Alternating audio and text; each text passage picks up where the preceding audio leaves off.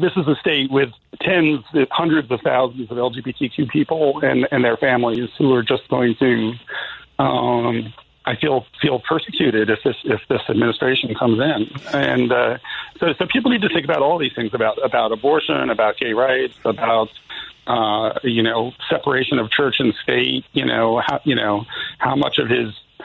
How much of these decisions are going to be guided, in his words, by Jesus Christ, as opposed to what he interprets as the will of God, as opposed to the will of the voter. I mean, that's really what it boils down to, right? Because when you talk about throwing out election results, you're talking about the will of the individual voter, or the will of the citizen in Pennsylvania. It doesn't matter. And yet all they talk about is doing the will of God and Jesus Christ. As they see it. Yeah, as they see it.